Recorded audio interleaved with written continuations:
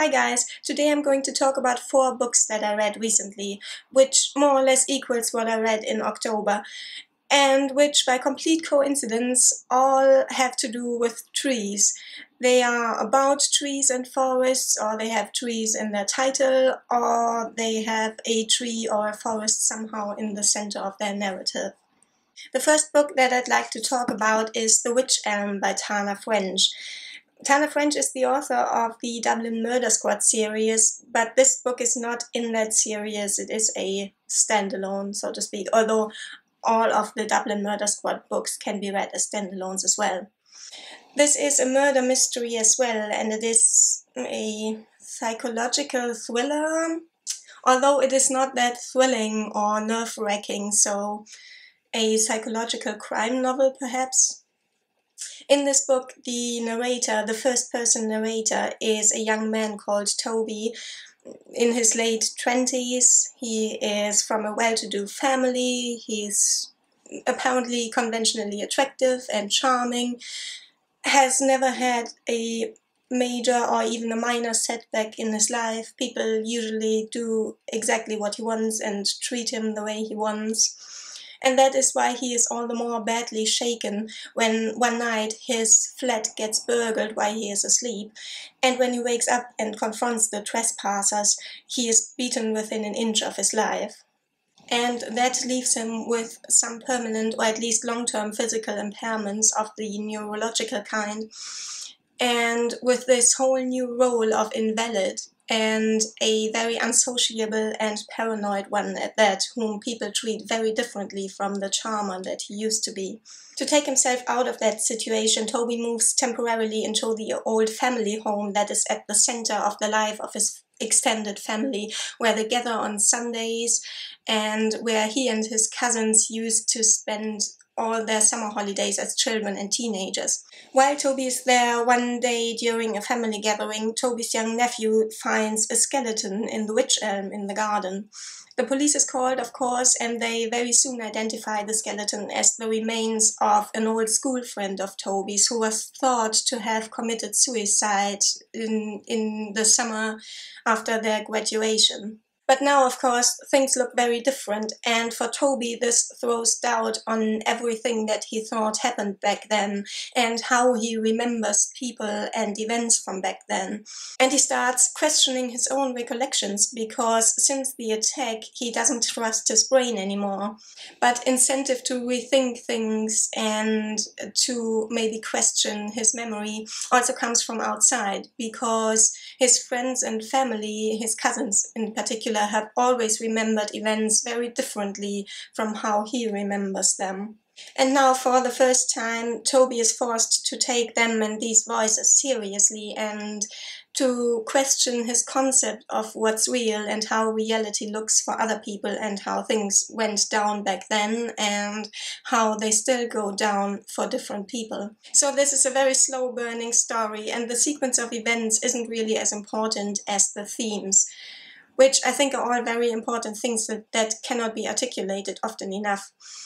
This is about how the way you are treated and your experiences shape your perception of reality, and how you can have blind spots when it comes to the experiences of other people, which are no less real just because you haven't seen evidence of them. A central and recurring theme throughout the book is how people who walk through life right beside each other can in fact live in very different realities. Toby, in the beginning of the book, and in fact a long way into the book, not only doesn't see that, but he flat out denies the possibility of that when this is expressly pointed out to him by other people. I think we all know people like this. Most of us will have at least one of them in our family or among our close friends. So perhaps this would be a good book to give to them. As for my reading experience, I wish that this message could have been brought home in a somewhat more concise manner, especially since, to me personally, it wasn't really all that mind-blowing. And then towards the ending, there is a development that is very sudden and seems somewhat over-the-top melodramatic, And Tana French did that. I can see that she did that to arrive at an outcome that is one of her signatory unsatisfying endings, which I generally really like about her novels. But in this case, it just seems a bit over the top, especially compared to the slow-burning rest of the story. I would still recommend this, especially for long, cozy winter nights, and, like I said, to maybe give to a family member for Christmas. My next book was a buddy read between me and Shannon from the channel That's So Poe. I had the book for more than a year and had very high hopes and expectations for it. I had heard nothing but great things about it, and it won the Pulitzer Prize for fiction. I'm talking about The Overstory by Richard Powers. What the hell was that? How did this win anything other than laughter and derision? You cannot seriously tell me that this book wouldn't have been ridiculed into the ground if it had been published at all, if it hadn't been written by some big-name author. Seriously, I couldn't believe how toenail-curlingly bad this was. Overwrought, underdeveloped, pointless, basic, and unsubtle, and yet somehow inexplicably smug and conceited. I was unimpressed to begin with, but it turned into disgust very soon. Fortunately, Shannon didn't exactly love it either, although I snapped earlier than she did. So this is a story about how trees are kinda important, but haven't been treated very well by humans, have in fact suffered for centuries from the large-scale consequences of human meddling, either directly through logging, for instance, or indirectly, for instance, when human beings have meddled with the environment by importing bugs from overseas. So this book has an ingenious structure. Its first part, called Roots, introduces a set of 11 characters, all Americans or immigrants to the USA, and their family history is told. And in each of the cases, a connection is established, or a failed connection is established, to trees. We have the common tree hugger, the biologist and researcher, the woodworker, people who own trees or who used to own trees or who plan to plant trees or have fallen from trees as children or as adults. And then in the next section, called Trunk, the discerning reader may suspect now where this might be going. In this section, some of their stories converge and others develop independently. This is, in fact, a historical novel, and we are now in the 80s, and some of the characters come together in the protest against the logging of redwood trees in Yosemite. Independently from them, the researcher, who is kind of a fictionalized version of the collective of all the researchers who were the first to discover the invisible communication between trees and other plants in forests. And the researcher develops her research further and also develops first plans to establish a seed bank for the preservation of vanishing species. And we have several other unconnected storylines that remain more or less isolated from the rest of the story. All the storylines end in disasters or at least major setbacks, most prominently the protesters, who have become arsonists and who end up killing one of their own by their eco-terrorism, you know. In the third part, the crown section, haha, your slight suspicions have been confirmed. In this section, we have jumped forward in time, and the characters are looking back at their lives and the fruits that they reaped from their past activities and where the road has led them. And they begin to wonder if there aren't other new ways to go about the fight for trees and conserving trees. New ways to protest, to care about trees and to care about each other and to develop their video games. And then there is a small epilogue section called Seeds, but never mind. If this sounds trite, boring, and pointless, that's because it is. The overall messages here are: trees are important, humans are killing trees, eco-terrorism is bad, go make seed banks instead, and love your husband. In addition to the banality and bourgeoisness of these themes, the whole thing is also an insight from a literary and intellectual perspective. Everything in this book is so basic and unimaginative and unsubtle and in your face. It starts with the characters. They aren't people, they are types, and their family histories are formulaic and generic in the extreme. The farming homesteaders, the Chinese refugees with their imperial art treasure, the Indian immigrant tech geniuses, and the guy who goes through the Stanford prison experiment and the Vietnam War and becomes a traumatized hermit. It's like Forrest Gump, only without the tongue-in-cheek element and decidedly without any self-irony whatsoever. Many of these characters also have a physical or mental condition that sets them apart from society, in the cases in which their history doesn't do that in and by itself.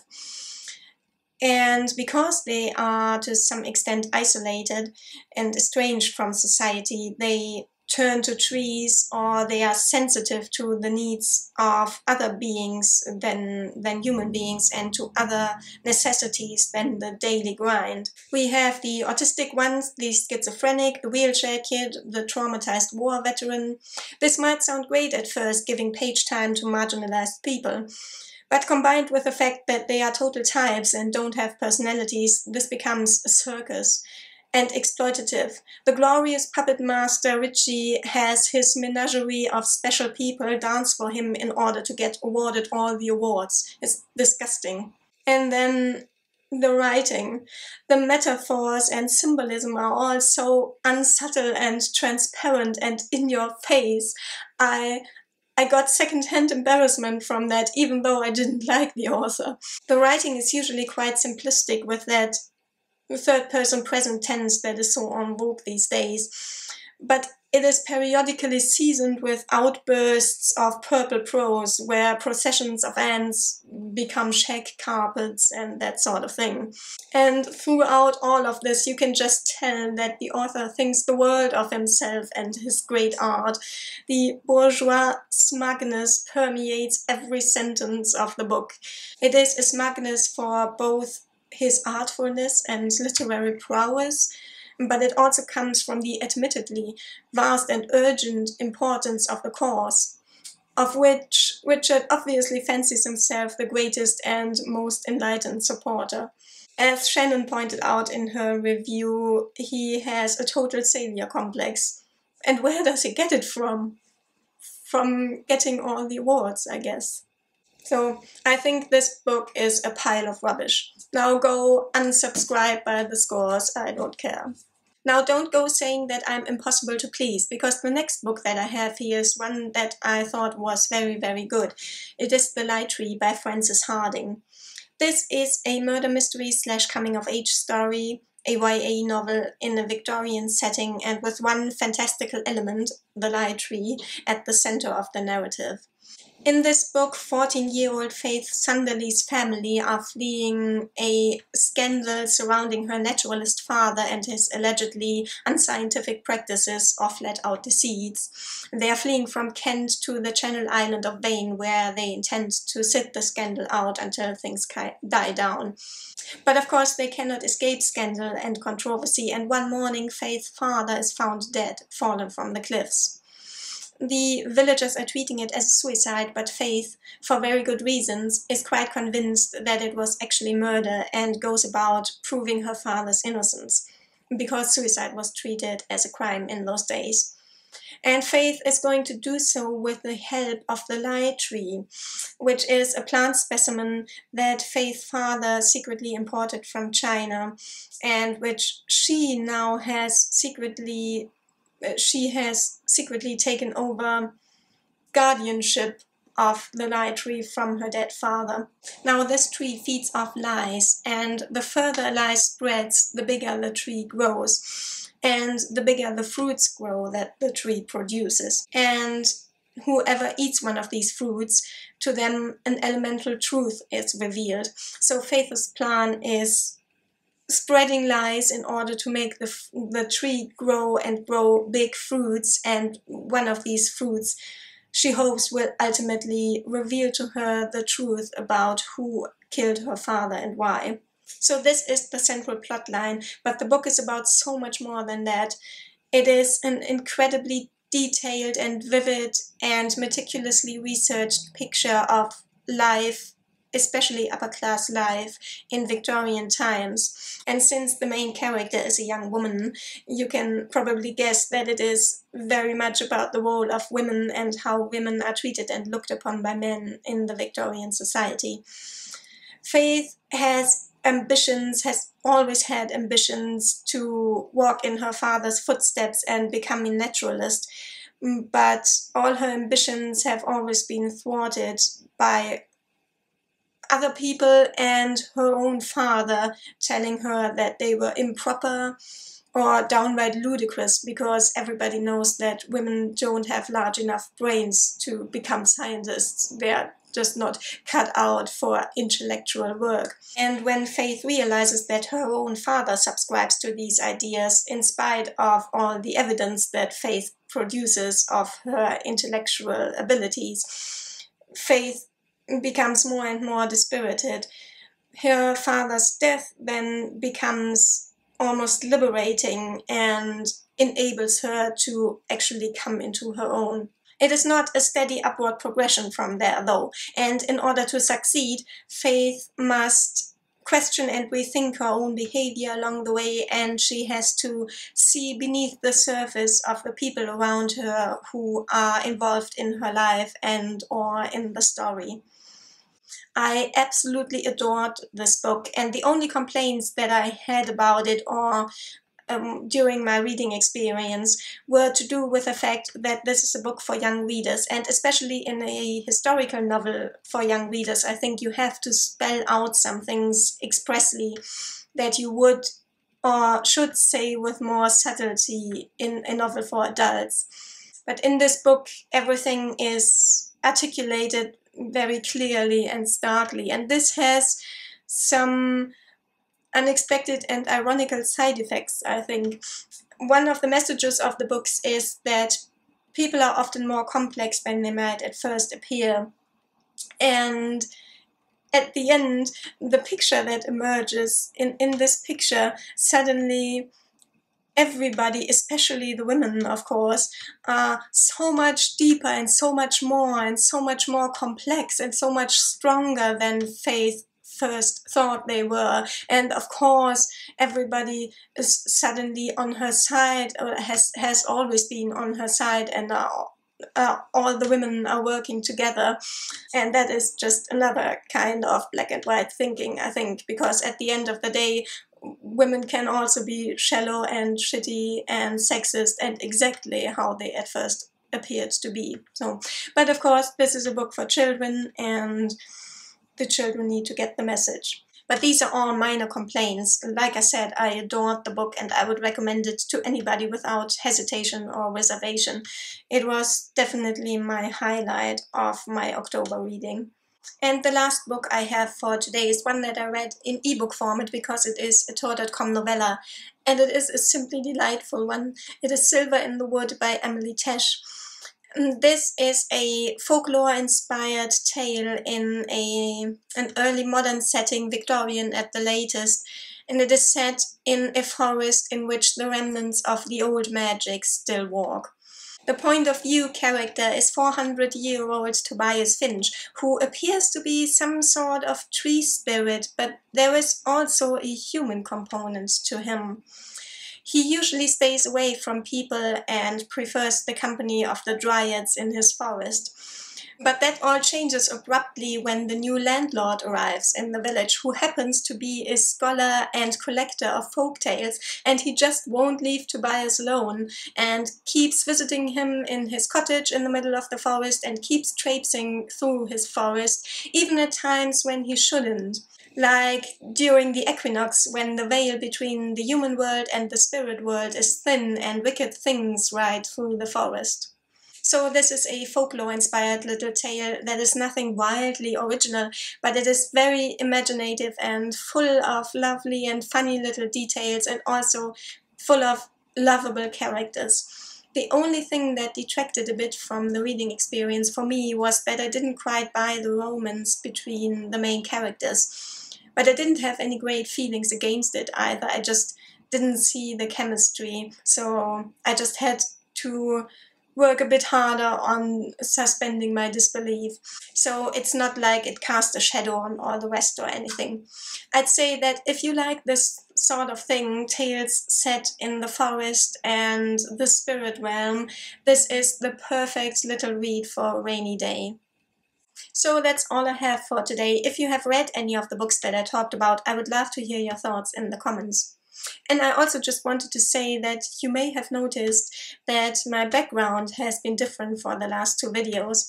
I think this is going to be my filming location for the winter days, because anywhere else in my flat, especially in my big bookshelf corner, the lighting is just impossible for filming during the winter.